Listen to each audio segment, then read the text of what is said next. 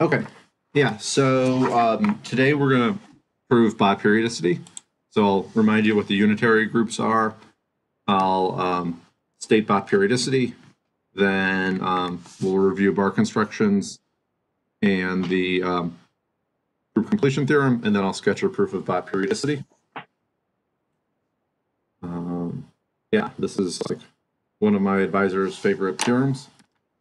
Okay, so UN is the subgroup of GLNC of matrices that are equal to their conjugate transpose, n by n matrices. Yeah, so you should think of this as this is like the complex analog of the orthogonal group. And so U1 is just equal to S1, so it's GL1C is equivalent to is isomorphic to the non-zero complex numbers, and then this condition that they're equal to its conjugate transpose is like a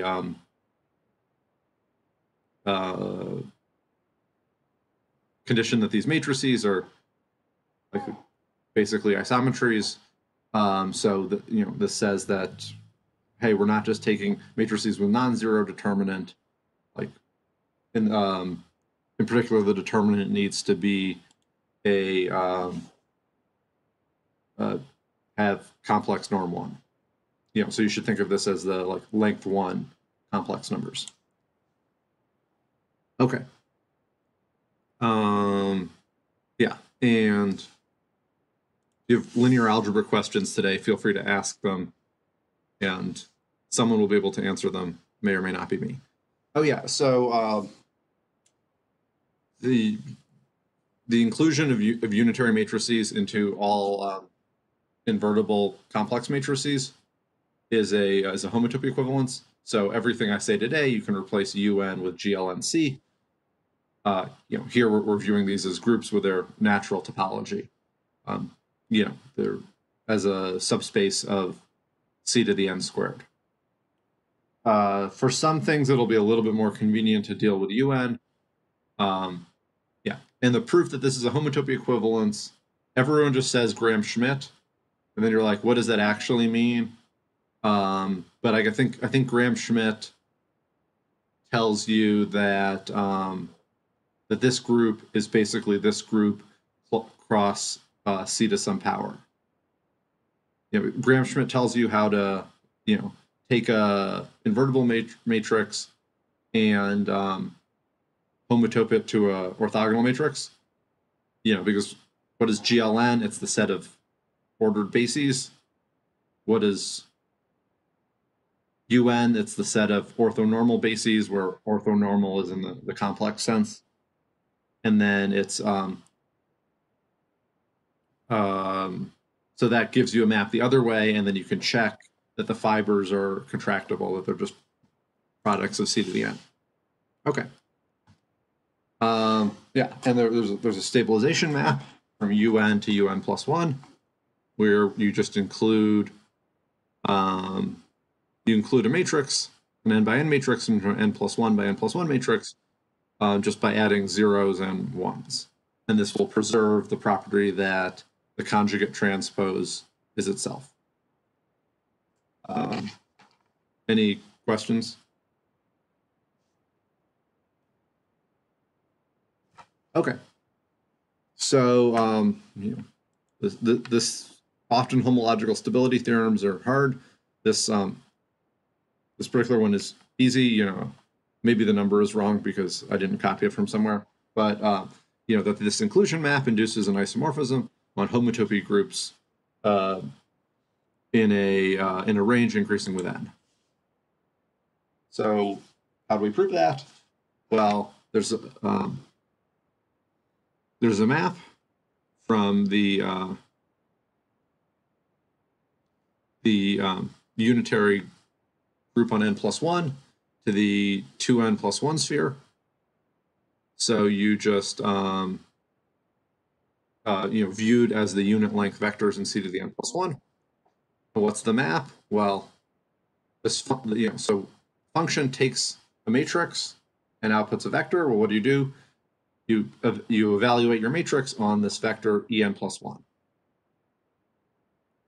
And this will, if the vector has length 1, well, m is an isometry because it's in the unitary group, so it will preserve, so m applied to a length 1 vector will have length 1. So, this gives you a function for, it's like an evaluation map from unitary matrices to a sphere. And then the observation is it's a fiber bundle, and the fibers are UNs cross C to the N. So, or I guess the fibers are all homeomorphic to this.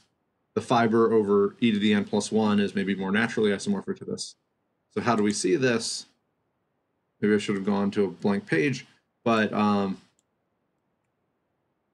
what this set here is the set of M such that M of En plus 1 is En plus 1. So what does that look like? Well, it's matrices. I'll just write, it's matrices.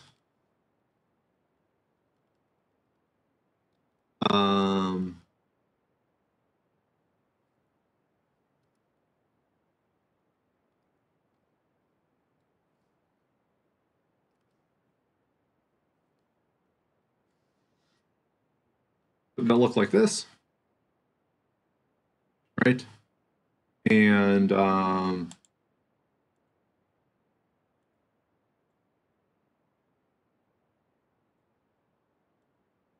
like this thing, the thing I've circled in blue, is in UN.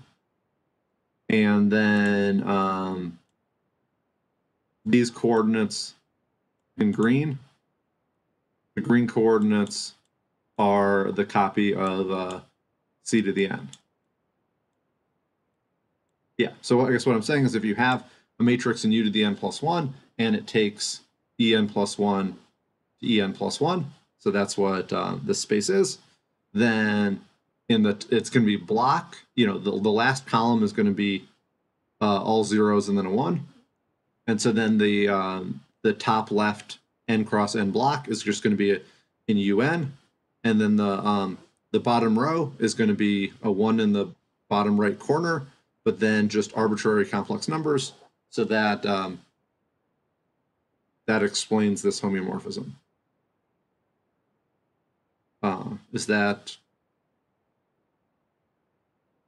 Is this clear to people?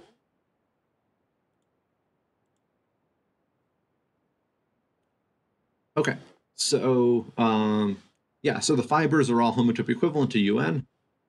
Oh yeah, so as groups, like the fibers are actually groups, and it's probably a semi-direct product as groups, but as spaces, it's just a Cartesian product.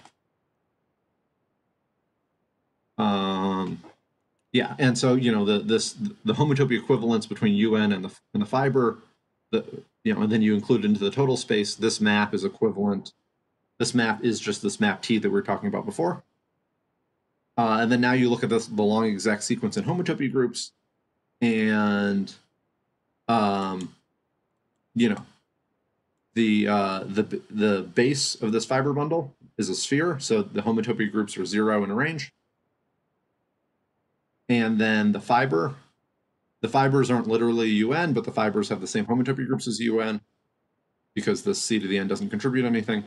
So, we get, in a range, we get zeros, and then this map is an ISO.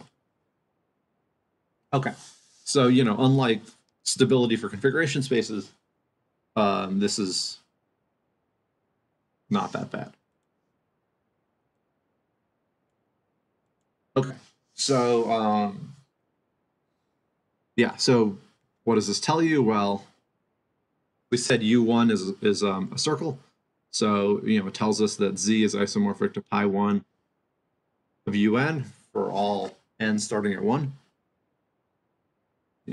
Great. And so the main thing we're going to be interested in today is U. U is the co-limit of all the UNs. Or you can think of just as the union of all the UNs. And then the corollary that the ith homotopy group of UN is isomorphic to the ith homotopy group of U, which maybe we want to call U infinity, in this range. And so these stabilization maps are nice enough that there's no difference between colim and homotopy colim in this situation, or there's no up to homotopy. Yeah, so maybe I should have had this remark earlier because it would have maybe helped prove the corollary. Yeah, so the goal for today is we're just going to compute the homotopy groups of U.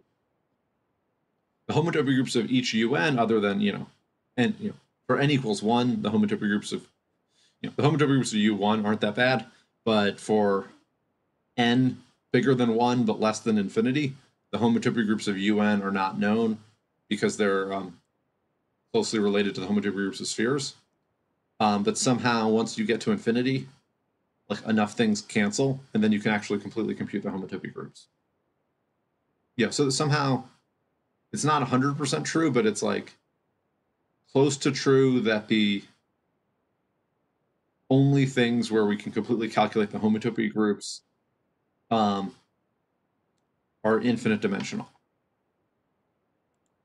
Okay, the circle is a counterexample, but it's close to true. Yeah, so could you remind me what the homotopy column is? This is you have some space X. I don't know, I'll just draw this picture.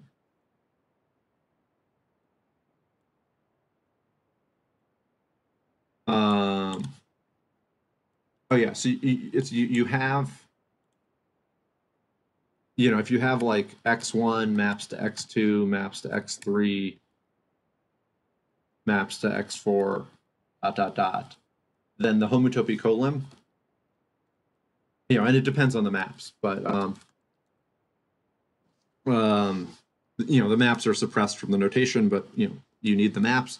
This is going to be like the disjoint union of xi across an interval modulo an equivalence relation. And the equivalence relation is going to be that you glue, you glue one end of the cylinder onto xi minus 1, and then you glue the other end of the cylinder. Or sorry, I guess you glue one end of the, you glue like the right end of the cylinder onto xi plus 1 using the map. So, like this here is a picture. This part is like x0 cross an interval. And then this part is like x1 cross an interval. And we use the function to do we use the function from x0 to x1 to do the gluing here. And then you use the function from x1 to x2 to do the gluing here, etc.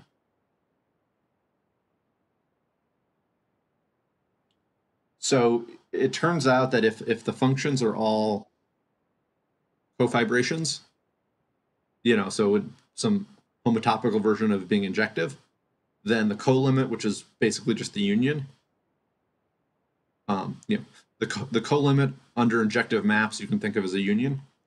So if the maps are cofibrations, then the homotopy colimit has the homotopy type of just the union.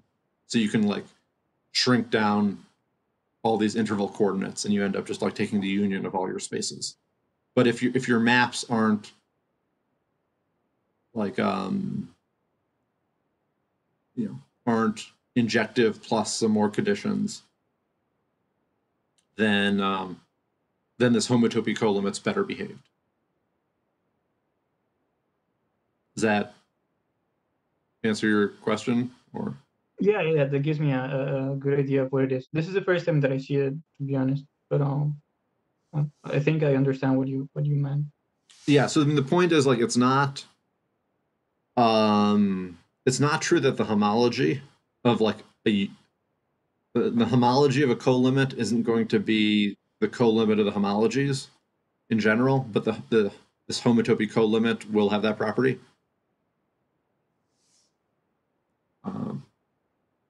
Yeah. Okay.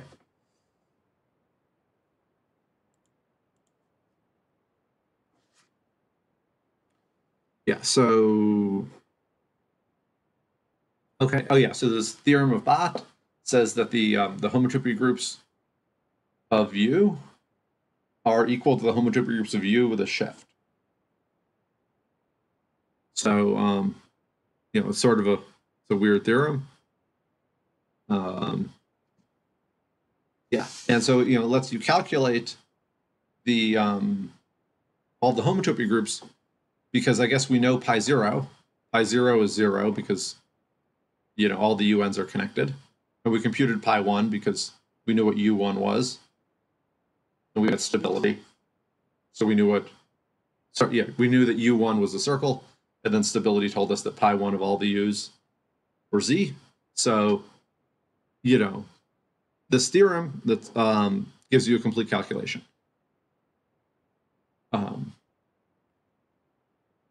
Because it's easy to compute the 0th and the 1st, and then this tells you everything. Yeah. So great. So yeah. So we're going to try to prove this theorem. We're going to give like a modern proof that was like roughly copied from a paper of Mark Barron's and a different paper of Bruno Harris. It's the original proof used Morse theory. Yeah, and like the original proof was basically like Morse theory is like you have a manifold and you have a function, and then you can compute the homology of the manifold using the critical points of the function. And then the idea was like, okay, the manifold is going to be the loop space of U, and then we're going to, which isn't a manifold, but we can approximate it by manifolds, and then our function is going to be like the length of the length of paths, or maybe it was path space, I don't know. And so then the critical points are going to be geodesics, because those are going to like minimize length. I think it's actually something closer to like length squared, but the critical points will still be geodesics. So then you can like understand homology by like figuring out what geodesics are, and yeah. So it's a very cool proof. I recommend people read it in like in Milner's. Milner has a Morse theory book, one of these little orange books. Yeah, so it's one of those theorems like the Atiyah-Singer index theorem or something where even if the first proof is great, you still want like lots of different proofs of it. Okay, so yeah, so whatever, we don't like statement, this is a statement about groups. We like statements about spaces. So the theorem we're going to prove that immediately implies Bott periodicity is that U that has the homotopy type of the twofold loop space of U. And loops, shift homotopy groups, so this will immediately imply Bott periodicity. Great. So, that's why this is a theorem that like plausibly I should talk about in the class, because at least the title of the class has loop spaces and the statement of the theorem has loop spaces in it. So, okay. So, I guess 7 years ago, I was, I ran like this as a postdoc at the CUNY Graduate Center, and I was running this internal learning seminar on roughly the same topic as this course. And someone who you might know, like I wrote, I convinced Manuel to give a talk, and this is the abstract of his talk on Bott periodicity in my seminar about like loop spaces and operads. So yeah, so Manuel wrote, a wise man who rides a motorcycle once told me if you want to prove something is homotopic to a loop space of something else, instead prove something else is homotopic to the classifying space of something. Bott periodicity is the statement that something is the twofold loop space of itself. You get the idea. Okay. And you know, the this abstract is still on my website. The link broke because the guy who rides a motorcycle moved to Denmark and left Stanford. But you know, this is a picture of Soren Glacius on a motorcycle.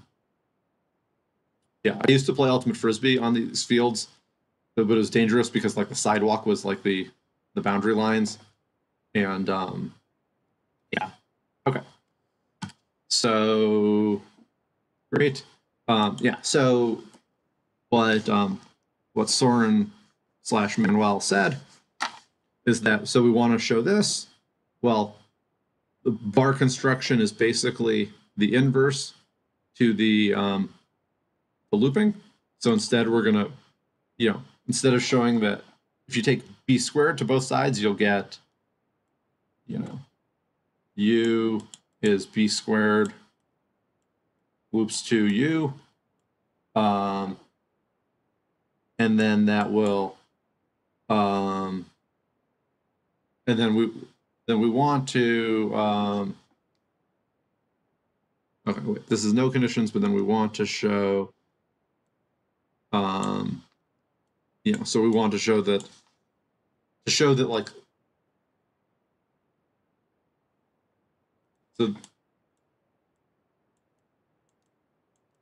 yeah, so this equality we always have, and then we want to prove like this equality. I don't know, this doesn't seem helpful. Yeah, so I guess to prove this equation, we just need to prove b squared of this equation, so b squared will cancel the loops too. So we just need to show, you know, that u is equivalent to b squared u.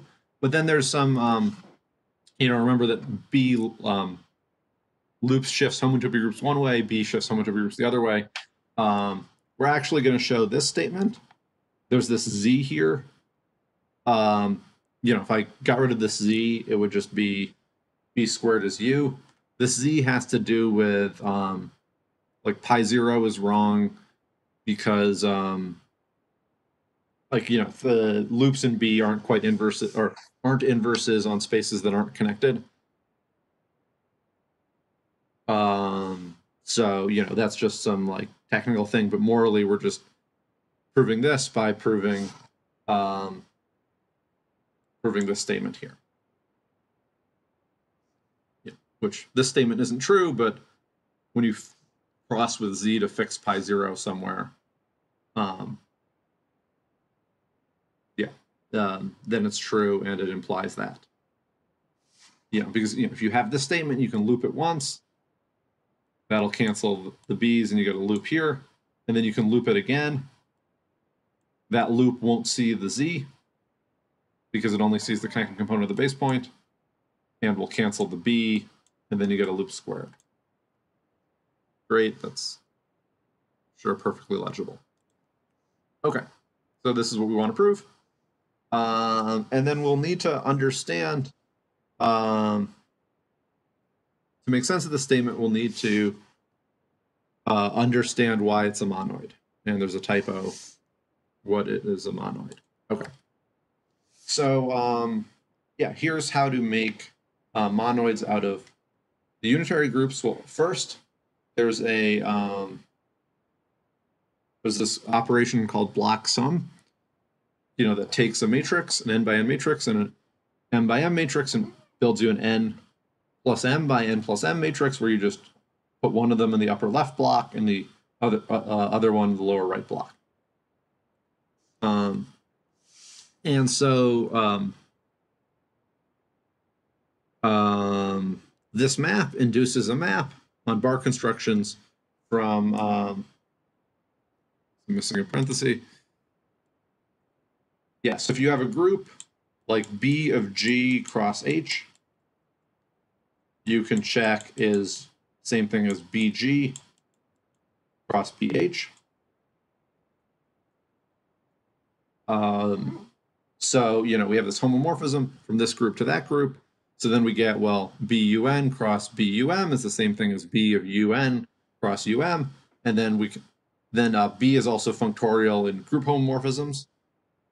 You know, so if you have a map, if you have a group homomorphism from G to H, you get a induced map BG to BH. So using this functoriality and this compatibility with products gives us a map. So that makes the disjoint union overall N of BUNs into a monoid. You know, because like the way you're going to multiply something in BUN times something in BUM is just use this map. And here there's no reason why N can't be equal to M. You know, one needs to check that it's going to be associative and has a unit, but you can do that.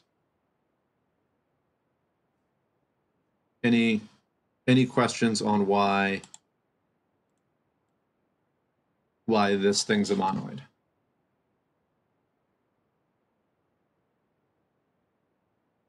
Or just like I should repeat stuff, or people are lost or something.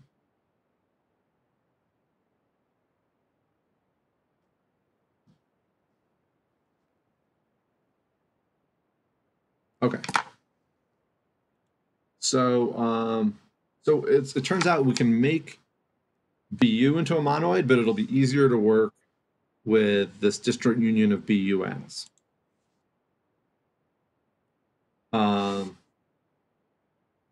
Okay, so yeah, so I guess here,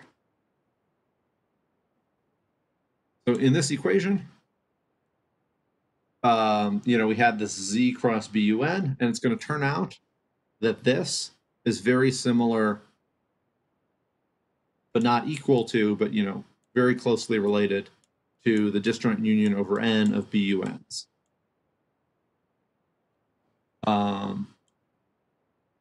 Yeah, so the topic for the next little bit is comparing these two things. So this up here is a space, pi 0 is the natural numbers, and the connected components are different, but they all, but, you know, and this is another space, the connected components are all the same, and the set of path components is the integers. And so you should think of this comparison is going to be sort of similar to like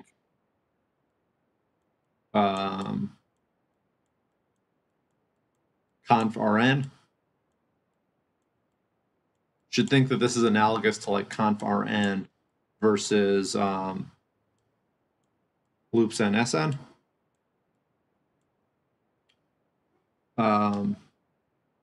Yeah, and so somehow like in the limit, these spaces, you know, agree with, you know, the connected components as n gets big agree with the connected components here. Same thing happens here. And this is somehow enough that when you apply B to it, you get an equivalence. So in both of these, I guess down here we already have the B, but I'll just make it in blue. So these two spaces aren't the same, but when you apply B to them, they become the same.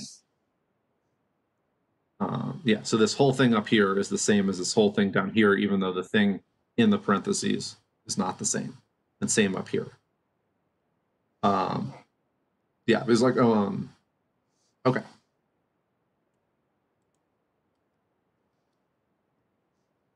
Yeah, so this is a monoid. And we can make BU into a monoid, but I think we won't actually need to do that. Okay. Oh yeah. So then the next thing is this monoid, which maybe I should have given a name for because it's kind of long. This monoid built out of BUNs. It has two multiplication maps, right? Like, what are the two multiplication maps? Well, you can block some this way, but you can also block some where the B's are in the top left and the A's are on the right. So we just picked like first coordinate goes in the top left, but we could have picked first, or, you know, first matrix goes in the top left. We could have made first matrix go on the bottom right and second matrix go on the top left. So yeah, the proposition is that these two maps are homotopic. And how do you prove that? Well, here's a lemma. So if G is an element of a group, then you can conjugation by G induces a map on BG. And like, why is that? Well, I said BG is functorial with respect to group homomorphisms, and conjugation by G is a group homomorphism from G to G. So it'll induce a map on BG. The lemma says that map is homotopic to the identity. And the proof is you write down some explicit simplicial homotopy. Okay. Using this lemma, how do we prove the proposition? So we need to show these two maps are homotopic. Well, the two maps differ just by conjugation by this matrix. So that proves they're homotopic. Yeah, so on the nose, this monoid isn't commutative, but it's commutative up to homotopy. And it's in fact like there's an operad homotopy equivalent to the like infinity version of the little cubes. So like little cubes of infinite dimension inside little cubes of infinite dimension that acts on this thing. So this is basically, it turns out that this is basically as commutative as it could be without actually being commutative. Okay, so I'm going to state the group completion theorem with some simplifying assumptions on pi 0. There's there are more general statements. So let M be a homotopy commutative monoid. So you should think M is going to be this thing built out of BUNs with pi 0 the natural numbers, and we'll let Mn be the nth component. We'll fix M and M1, and then we'll let T be multiplication by typo by M1. And then we'll let M infinity be this homotopy colimit. Then the theorem says, the theorem says we have this homotopy commutative monoid. Then Z cross M infinity is loops BM. So we're going to think you're going to apply this to M is disjoint union and BUNs. Oh yeah, did I say what the output is? Oh yeah, so then there's a map from Z cross M infinity to loops BM. So if you have a loop space, all the connected components, all the path components have the same homotopy type.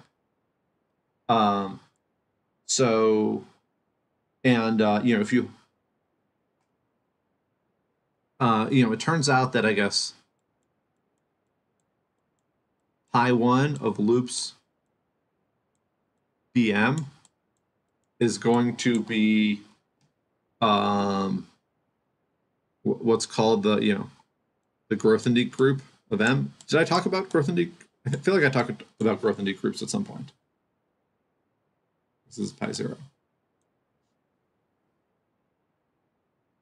So if you have a monoid, the Grothendieck group is you take your monoid and you just formally adjoin inverses. So like pi 0 of loops BM is going to be a group because it's pi 1 of BM, and pi 1s are always groups. So we started out with something with pi 0. Started with M that has pi 0 the natural numbers, and then you do this construction, and you're going to get something with pi 0 a group. Well, what is it? It's just going to be the Grothendieck group of N, which is Z. So these two spaces have the same set of path components. And then what it's saying is each path component is just like you take the path, the path components are going to be basically the limit as n goes to infinity.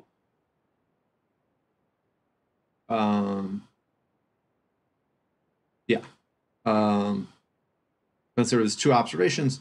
This Z cross M infinity. This is like the home. Or M infinity is the homotopy colimit of the MNs.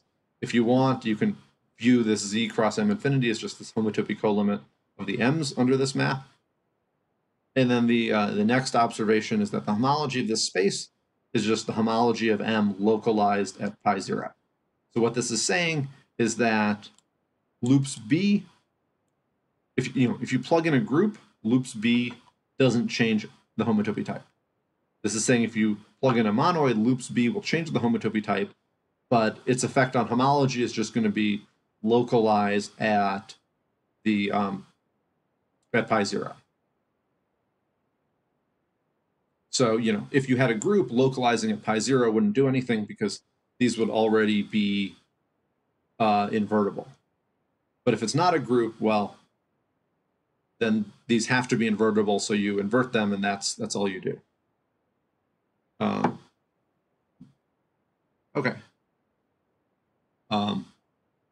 I talk pretty fast, and there's a lot going on in this slide, so I'm happy to say something slower or repeat something.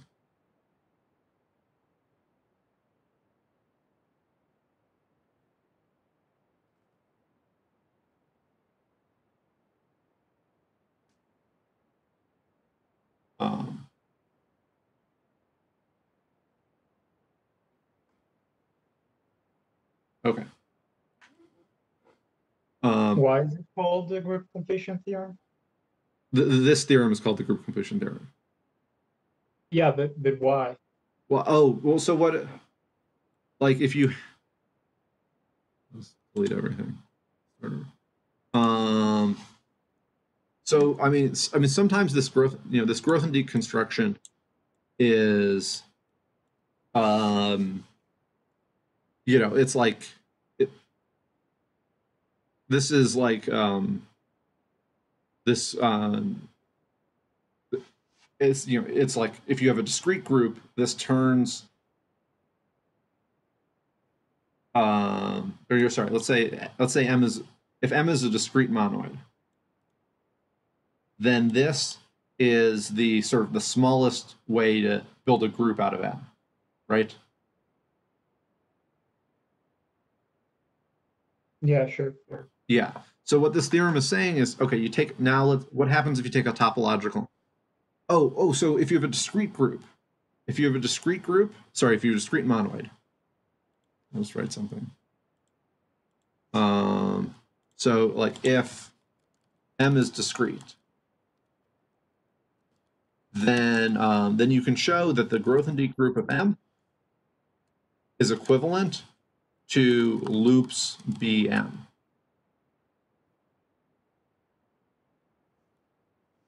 So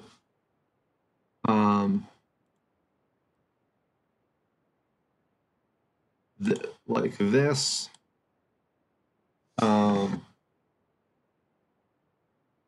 this space here isn't going to be discrete, but all the connected components are going to be discrete. Or all the connected components are going to be contractible. So like if you plug in a monoid, BM, if M is discrete, or so let's say if M is a group, then BM is a K M1. But so then like omega BM is a K M0, which just means all the connected components are contractible, and the set of connected components is M. So if that makes sense. If M is a discrete monoid, then it turns out that BM is going to be a K growth and deque group of M1. Right? Because like the fundamental group needs to be a group. So like what group is it? It's just take your monoid and turn it into a group.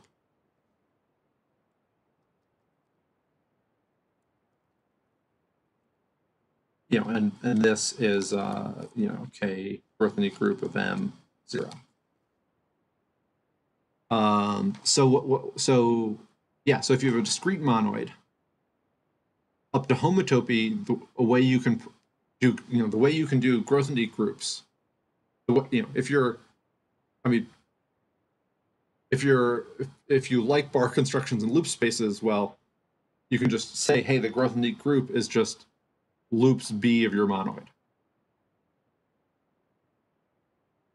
Like up to homotopy, that will work, that will give you the right answer for discrete monoids. Or, yeah. Like it's literally true, that pi 0 of m, pi 0 of omega bm is going to be the growth unique group of m. And, if m is discrete, the connected components of omega bm are going to be contractible. So all the information is in pi 0. So, this growth unique group is sometimes just called group completion. So you should think of like in homotopy theory, this loops B is the correct version of growth unique group for topological monoids. So this theorem tells you, like, okay, now let's drop the assumption that our thing is discrete and just say, hey, we have an arbitrary monoid. What does taking loops B do?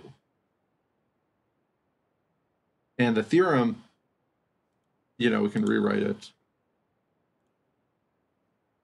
One version of this theorem, if you combine the remarks, this says that the homology of omega bm is, well, it's not quite the homology of m.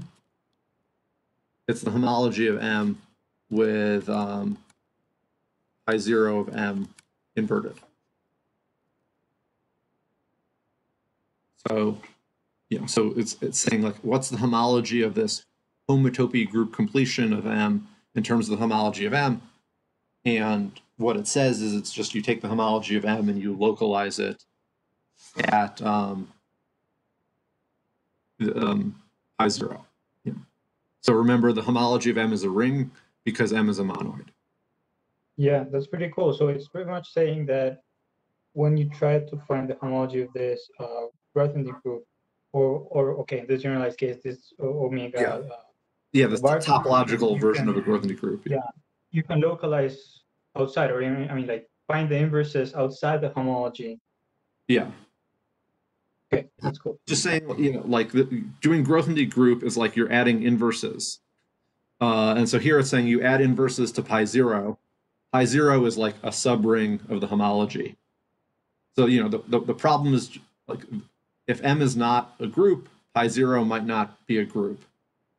But just, like, add in the inverses. So, like localization is like a analog of growth unique group, except in rings.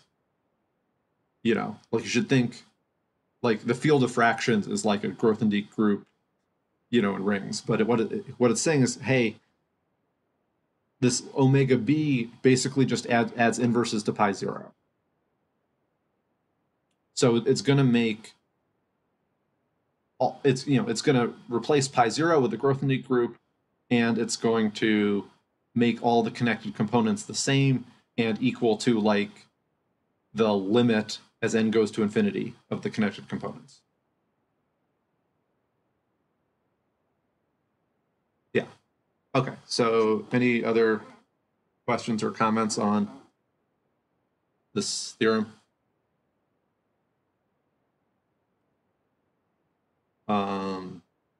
Yeah. I should have had like a day on the. What's sort of weird, what's mysterious, is that this loops B makes the homotopy groups crazy. Like, so I'm just going to define algebraic K-theory for no reason, and then I'll probably run over, but people can just leave. So let's say for R, a discrete ring, Ki, let's say, I'm going to get K0 wrong. Ki of R is pi I of omega bm with m the disjoint union of I guess you don't need it to be discrete, but this is algebraic K-theory. BGLNR. So like block sum makes BGLNR into a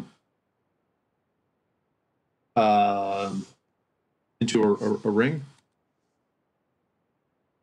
And so the algebraic K-theory groups, which are these like very weird groups that have, they're impossible to compute, but they're very important in number theory and algebraic geometry and theory of manifolds and lots of other things.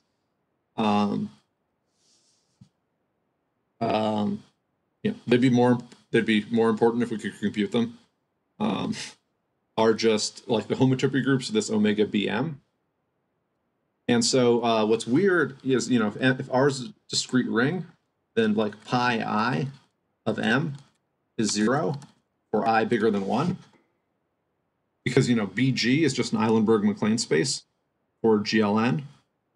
Or, BGLNR, GLNR is a discrete group.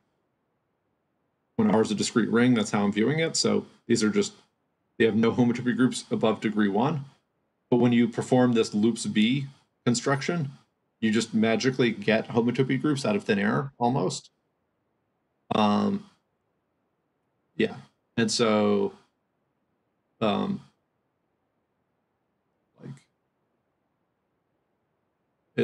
it's whatever. This is 3-minute, what is algebraic K-theory? But sorry for the digression. Okay, and so this is very related to topological K-theory, what I'm talking about today, but I'm not going to get into that. Okay, so yeah, so we have this theorem. So the probably, like, I guess the punchiest way of saying it is the homology of this is that, but if you want statements about spaces, then this is the statement. And the way you prove this is like with homology fibrations. The title of the paper, I think, is Homology Fibrations and the Group Completion Theorem. Yeah. Okay. Yeah, so, okay, the next thing we'll need is this homework exercise from 571. I think probably in 571 the assumption was that M was a topological group, but all you need is that it's a monoid with pi 0 group that says that pi 1 is abelian. Pi 1 of a topological group is abelian, and more generally a topological monoid with pi 0 group. Okay. So yeah, so what does all of this tell us? It tells us that Z cross BU is equivalent to loops B disjoint union BUNs. Or, I guess, as I wrote it the other way, like this. So, the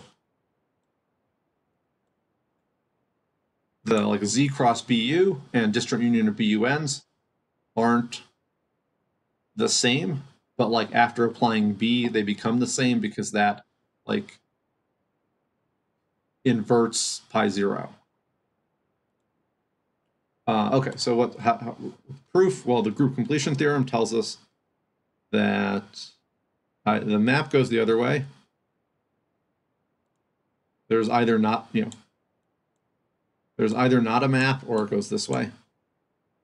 Monoid.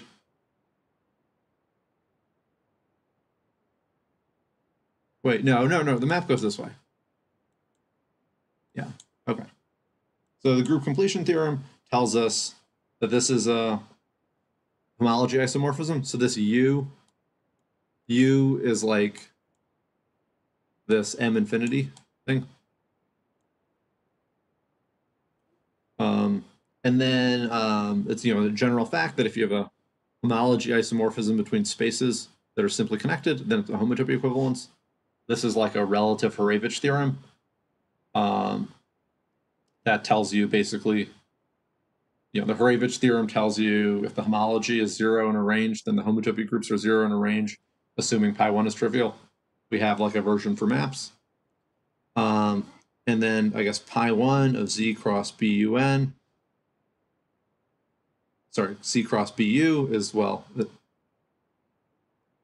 doesn't see z, so it's just pi1 of u, which is pi0 of, is this right? Yes. Pi1 of bu is pi0 of u. That's the way it shifts. So then it's 0. Yeah, and then this. So this says that the left side is simply connected. The right side is also simply connected, because basically the upshot of this calculation and this like math 571 homework exercise is that I'll get confused if I read this. Okay, so what's the idea? The idea is that if you have a loop space, then it's a monoid with pi0 group. So that automatically tells you that pi1 of this space is abelian. So pi1 is equal to h1. Well, so pi1 of this space is equal to h1 of this space. This maps homology isomorphism, so it's equal to h1 of this space. We just said pi1 of this space vanished. So h1 of this space vanishes, which is equal to h1 of this space, which then is equal to pi1 because it's a loop space. I think that's what I wrote here. It looks more complicated here. I can repeat it or just, yeah. Okay, I'll call this the right side. I'll call this the left side. So the idea is R is a loop space. So pi1R equals h1R. That's what this homework exercise said. At least, you know, there's some subtlety that you need things to be connected. So just like pick a connected component. And then, you know, h1R equals h1L by the group completion theorem. And then, you know, I1L is 0, so H1L is 0 by Hurevich. So that's the proof. You need to be a little bit careful because these things aren't connected, so you pick connected components. But okay. Yeah, so then both of these spaces are simply connected, and then it's a homology isomorphism between simply connected spaces, so it's a homotopy. So, oh yeah, any questions? Okay, so our old strategy to prove Bott periodicity was to show, so we want to show this, instead we're going to show this. Well, now we just need to show that B of disjoint union B's is U. And I'm going to run over, feel free to leave early. Okay, so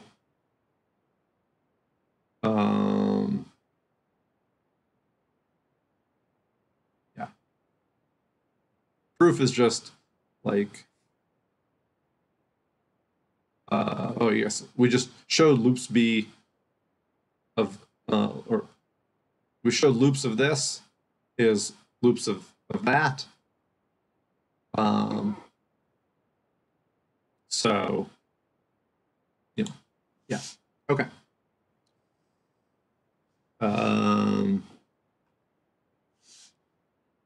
Yeah, and basically the idea is that looping is always an isomorphism, except, you know, as long as you keep track of connected components. Okay, so now we need sort of another model of BG.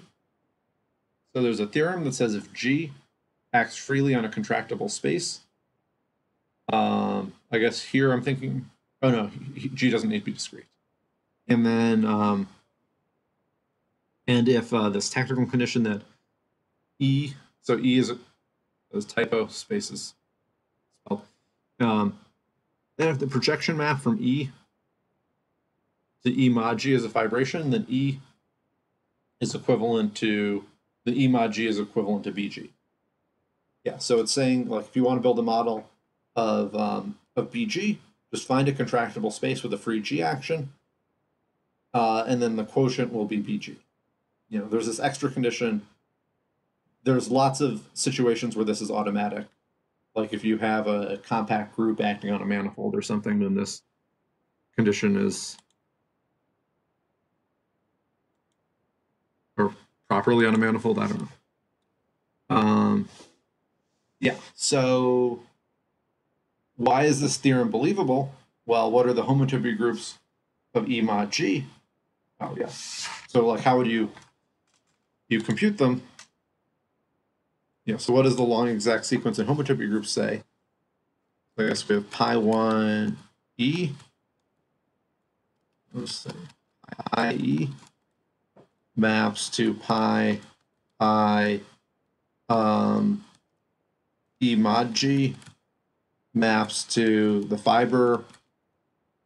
The fibers are going to be G's. Like if you have a group acting freely on a space, then the fibers of the quotient map are isomorphic to the group.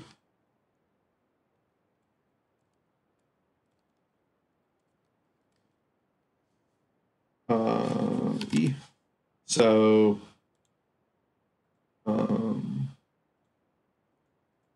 these two groups are 0.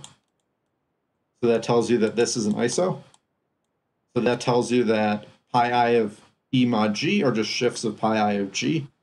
And that's what we want, you know, that's what BG does also. BG shifts homotopy groups.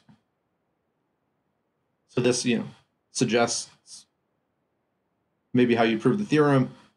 Also, because you can compare E to this contractible space, which was like this configurations of points in an interval where they vanish on one side.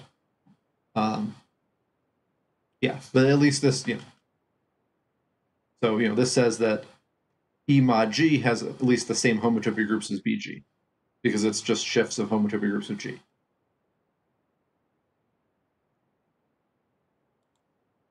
Okay. So here's a model of BUN. So we'll let embed C infinity be the subspace of linear maps that are isometric injections. So so think of C infinity as you know, the co-limit of C to the n's. So like C infinity is a complex vector space with a countable basis. You know, in functional analysis, you know, C infinity might mean, you know, like some Hilbert space or something. Like I just, you know, so it'll be uncountable dimensional as a non-topological vector space. Here, I want something with a countable basis. Basis in the like non-topological vector space sense. Yeah, and then this Grassmannian is just going to be the space of embeddings mod UN. Oh, yeah, so we're defining this. So this is the Grassmannian of n planes in C infinity. It's just the quotient.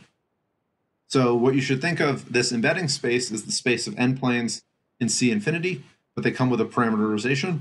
And when you mod out by UN, so UN is acting on C to the n, it just becomes unparameterized planes. So this is just the space of n-dimensional planes in C infinity. And then the proposition is that BUN is isomorphic, or you know, that BUN is homotopy equivalent to GN. And the way you'd prove that is just by proving that the space of embeddings is contractible. And the way you would prove that is you would, you know, plug in like CM where M is finite and just show that this is highly connected.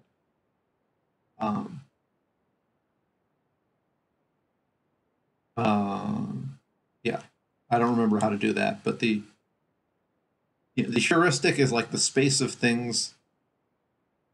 You know, the C infinity is big, so you sort of have a lot of room if you have a family of planes moving around, you somehow always will have extra dimensions to unwind your family. Okay.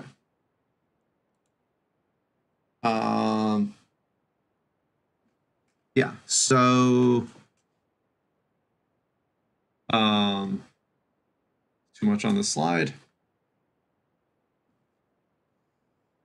So we're going to let x n1 ... np be the subspace. So this is going to be the space of planes v1 through vp that in C infinity that are all orthogonal to each other, and vi is ni dimensional. Yeah, so it's the subspace of the product of all of these Grassmannians where the planes are mutually orthogonal to each other. Yeah, and this x n1 ... np gives us a model of bu n1 cross ... bu np. Because you could sort of do a similar argument. You can look at the space of embeddings of this should be a p. Space of embeddings of n1, c to the n1 comma ... c to the np. You can look at the space of embeddings of this space into C with the condition that they're all orthogonal, and check that this is contractible, and then it has a free action by this product of unitary groups, and the quotient is this space. Okay, so the you might say, like, where did this thing come from? These things are going to show up when you write down the formula for B of this monoid built out of BUNs. Okay. So let's review like a little bit of linear algebra. Yeah, so what it says is, so if M is in if M is a unitary matrix, then it has an orthonormal eigenbasis, and the eigenvalues have length 1. And orthonormal now means in the complex sense. So this is what the spectral theorem says. This is the main reason why we're using UN instead of GLN-C, even though they're homotopy equivalent. So the corollary of the spectral theorem is that a matrix is determined by a configuration of points in S1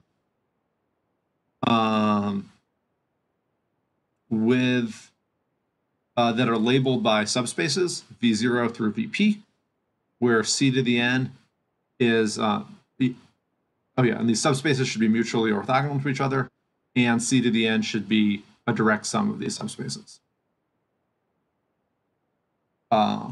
Because a diagonalizable matrix is determined by its eigenvalues and its eigenspaces. And so we have points in S1 labeled by subspaces. The points in S1, let's draw a picture.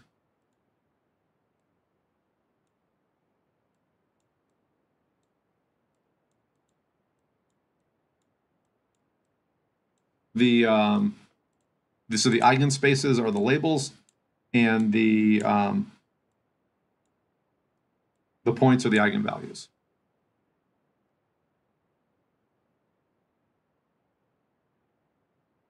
And then there's the assumption that all of these spaces are orthogonal to each other.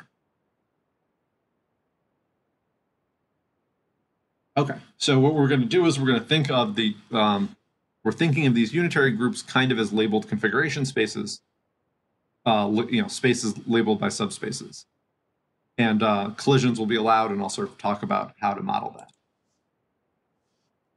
So, okay, so let's let UP, maybe it's a bad name, but U sub P instead of U parentheses P be the disjoint union of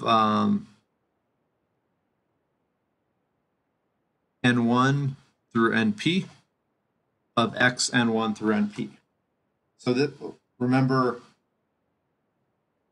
going way too fast, so probably don't remember, but this is like the set. Yellow is unreadable. So like this is the set of V1 through VP. This is like the set of these, you know, with like VI inside C infinity.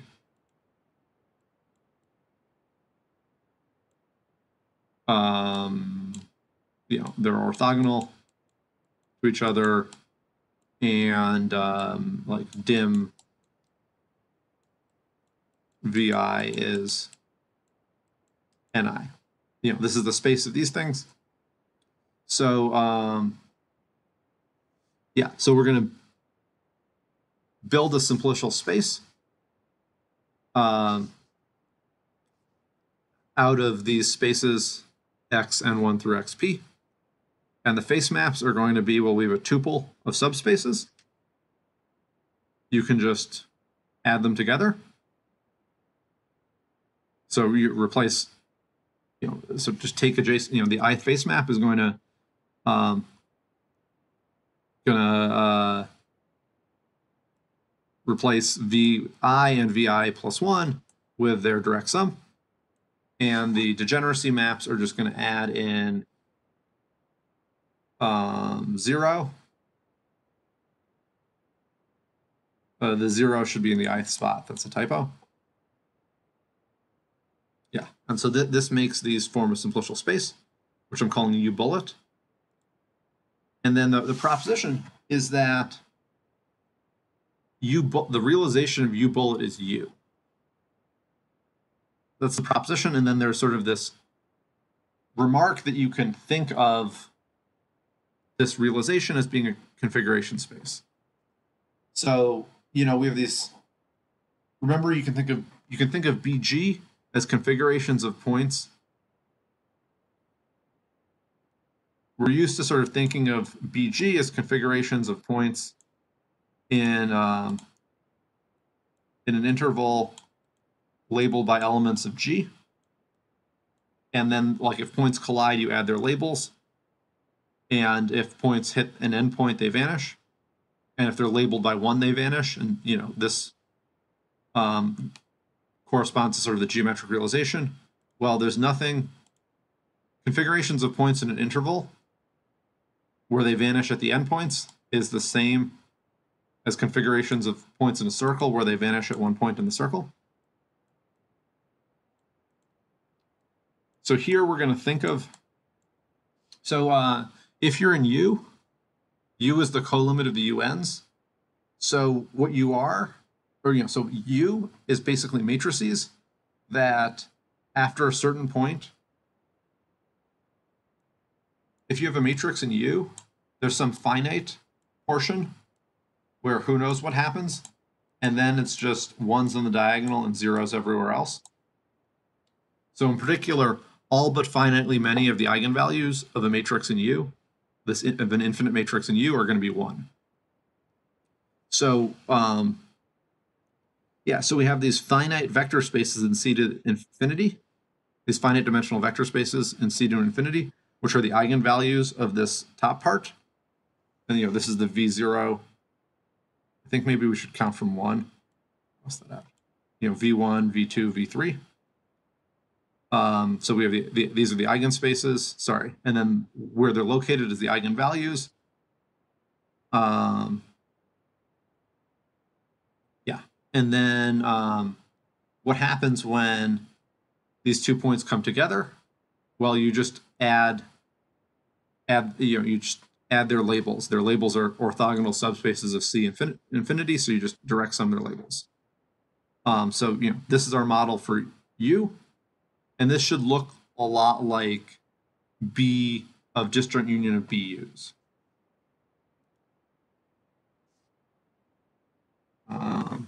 Yeah, so here's a proof sketch. I'll just like end on time, and then people can ask me questions or not.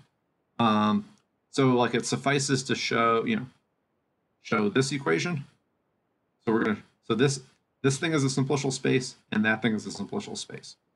And we're just, so the thing on the left. So remember that BM is a realization of a simplicial space with p simplices m to the p. So the p simplices of the thing on the left are going to be these disjoint unions of n1 through np of these products. And this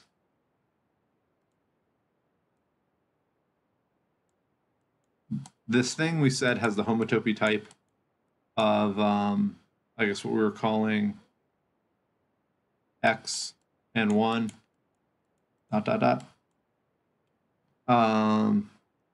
Yeah, so if you look at the space of p simplices of this U bullet, it's exactly the union of these. If you look at the p simplices of the left-hand side, it's exactly these, this.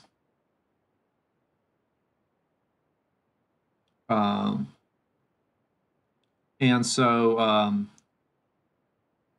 they're level-wise, they're homotopy equivalent. It's a little bit difficult to write down an explicit map. I think the easiest way to do it is to come up with something that maps to both of them. But basically, this shows that. So we want to show these two spaces are homotopy equivalent, and I've argued that at least they're realizations of simplicial spaces with homotopy equivalent spaces of p simplices for all p. And then just if you're a little bit more careful, you can actually find a simplicial map that induces the level-wise equivalence. So that shows Bott periodicity.